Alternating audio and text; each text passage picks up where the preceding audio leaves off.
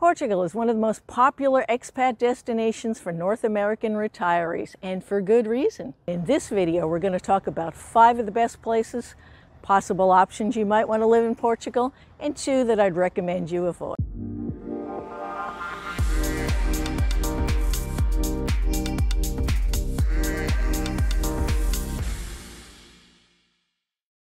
Hi, I'm Terry Coles, a frequent contributor to International Living, and today I'm coming to you from my home in Tavira, Portugal.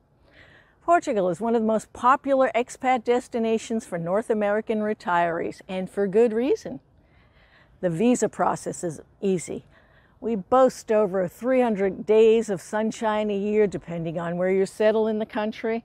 There's a large expat network, excellent health care in both the public and the private system, beautiful scenery, medieval villages, gorgeous coastline, and English is widely spoken, depending on where you live, like I said. But where is the best place to live in Portugal? Well, that really depends on what you prefer. Do you like big city living and want to live in the heart of Lisbon with yellow trams buzzing by and lots of noise and traffic? But it also has museums, nightlife, and gastronomy. Or do you want to wake up in a small village where the church bells are chiming and you hear the cackle of your neighbor's hen in the next yard? Portugal has something for most everyone, and in this video we're going to talk about 5 of the best places, possible options you might want to live in Portugal, and 2 that I'd recommend you avoid. Now let's have a look at 5 places to live in Portugal and 2 places that you might wish to avoid. Now, I knew when I wrote this article that there would be people out there not happy about the choices that I said to avoid, but I'm going to explain why. Lisbon, the vibrant capital of Portugal, is loved by so many people. It's not a cheap place to live, it is rather expensive, but if big city living is your choice, then that might be for you. It has a lot to it. It's impressive. It has the castles, the yellow cable cars that climb the narrow streets. There's over 60 museums. There's an English-speaking theater, friendly family beaches, varied cuisine, and plenty of expats from around the world to hang out with. Lisbon combines old world charm with all the modern conveniences needed to feel at home, with some of the best weather in Europe. You'll never be bored living in Lisbon. And the nearby beaches of Cascais, a fairy tale village of Sintra, along with an international airport close by for easy access to the rest of the world. Since it's a big city, Lisbon has some of the best hospitals in the country, and often people have to go there or Coimbra or some of the other big cities to find what they want. The next place we're going to talk about is Porto in the north. Portugal's second city is considered Porto. It's about 3 hours north of Lisbon. It's situated on the Douro River, and this is the beautiful port wine-making region of the country. It's rich in culture and history, and this is another part of Portugal where English is commonly spoken. From great shopping along the Rua Catarina to local cuisine, excellent health care, a large expat community, and a cooler climate, this could be the perfect place to call home. Plus, Porto has one of the country's 3 international airports, making it easy for friends and family back home to come visit. That's a nice thing about Portugal, is there's an airport up in the north in Porto, there's one in Lisbon in the center, and there's one in the Algarve. When people ask me about a scouting trip, I say, if you have time, fly into one and fly out of the other, and there's plenty to see along the way. Rent a car and explore every nook and cranny of the country. The next place I want to talk about is not just one city, but it's an area called the Silver Coast. This is where we lived for our first 2 years here in the city of Caldas da Rainha. 1 hour north of Lisbon is the mid-sized city of Caldas da Rainha, which was built around a thermal hospital, one of the oldest in the world. The lively old town features a daily fruit and vegetable market. Nearby, there's a fish market, and there's a weekly flea market just up the hill that sells just about everything. This is not a touristy market, it's where the locals go to find all the best bargains.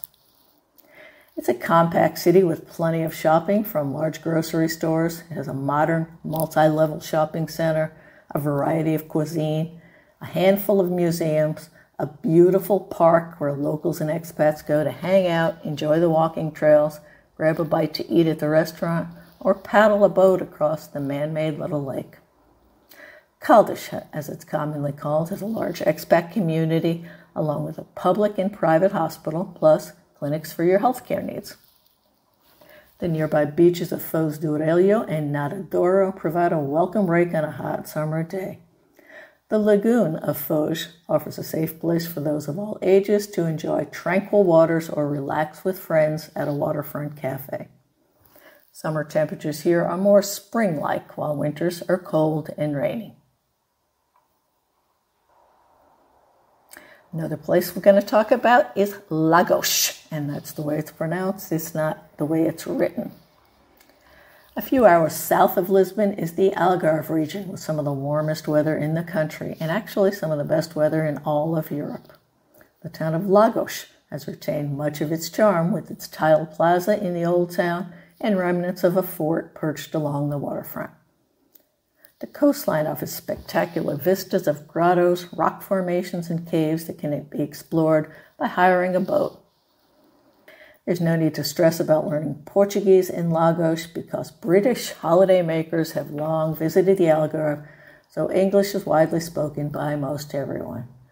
We currently live in Tavira, and it's really almost a detriment because all of the locals want to speak English to you, and they all say, no, you don't need to learn Portuguese. But that's not to say we have not been in situations when our Portuguese was not good enough and we did have problems. So back to Lagos, summers here are hot and dry, while the winters are mild with some rain. Local shops and restaurants dot the old town, while larger grocery stores can be found nearby. Excellent healthcare is never far away with plenty of expats, and you'll never be lonely. Next, let's talk about Tavira, which is on the opposite end of the Algarve near the Spanish border. This is where we currently live. This is our third location in Portugal because we're renting. It makes it easy to move around if we're not happy. But we're loving Tavira, so I think we're here to stay. Nice thing about Tavira is we can hop over the Spanish border in about 20 minutes with our car. We have the best of both worlds. So another popular Algarve hotspot is Tavira, located close to the Spanish border. Tavira has retained much of its old town, with whitewashed houses decorated with colorful Portuguese style called azulejos. A handful of restaurants line the cobbled lanes along with grocery stores. Life in Tavira is as slow as the Galao River that runs through it. Stroll along the old Roman bridge to admire the village or relax on a nearby sun-drenched beach. Tavira tends to get a few less tourists because the beaches are only accessed by a short ferry ride to Tavira Island, so the tourists are more out of town than in. Tavira has many expats from North America and Europe who have long called Tavira home. It makes it easy to fit in and get by speaking only English. Like the rest of the Algarve, here you'll find some of the best weather in the country and all of Europe. Local shops tend to cater to a British population, but Americans need only drive a few hours into Seville, Spain, to stock up on American goods at a Costco warehouse, similar to what you're used to in the U.S. Okay, now let's have a look at a few places where settling in as an expat may not be so easy and perhaps should be avoided. Now keep in mind that Portugal is one of the safest countries in the entire world, so there's absolutely no place here that is not safe to live. But I had to pick two places, so I came up with these two. The first one is Monsanto. Now this is one of the most picturesque places in the country, and I loved visiting there. It's one of Portugal's famous schist villages, and schist is a type of flat rock that older homes are made of, and there's many of these schist villages throughout the country. Monsanto is one of the famous ones. But there's nothing there as far as hospital, grocery stores, or expats, so it's a place you just want to go visit and not live, and that's why I put it in here. So Monsanto is considered by many to be the most Portuguese village in the country. It's a quaint little village that can delight the senses, but it's not a place I'd recommend living. Granite homes are squeezed in, on, and around giant boulders that look like they fell from the sky. It almost looks like a meteor dropped out of the sky on top of these houses. It's so cute to look at, and I can only imagine what they must look like on the inside, but not a place you'd want to live. The steep, rustic lanes are wide enough only for a donkey to climb, and it goes up 400 feet to the pinnacle of the village where there's the remains of a castle and a great overlook of the area. There's a few local shops inside the cave-like structures where we heard no English spoken. And at times it felt like time had stopped and we had stepped back into another era. While locals in Monsanto are used to seeing tourists, I doubt there's any expats living among them, and I doubt very much that any of the locals there speak English. The other place I suggested might not be great for every expat is the Alentejo, which is not a city or a town, it's an actual region in Portugal. Now I say this because the Alentejo is very rural. There's really not much there. The city of Tavira is very historic and receives a lot of tourists, but other than that, the Alentejo in itself is farmland. The Alentejo is the area in southern Portugal. It's actually the largest region in the country, with vast plains that extend as far as the eye can see. Extreme temperatures of the north in the Alentejo, with summer highs reaching well over 100 Fahrenheit, and winters bring freezing, bone-chilling rains. This vast region of Portugal makes up 30% of all of Portugal, but its rural countryside is so sparsely populated that it only has 5% of the population there. The Alentejo is home to walled cities, forts, a few sleepy villages and cities like Beja and Évora.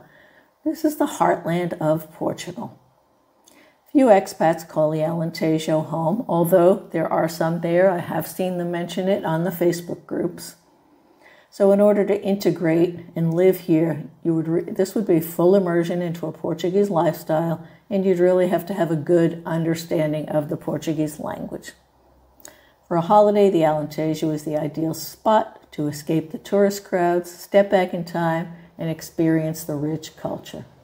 However, the vastness of this region would make it challenging for expats to meet, get adequate health care, or find the necessities required for everyday life. So thanks for watching, and don't forget to subscribe to our channel and leave us a comment below letting us know what you think.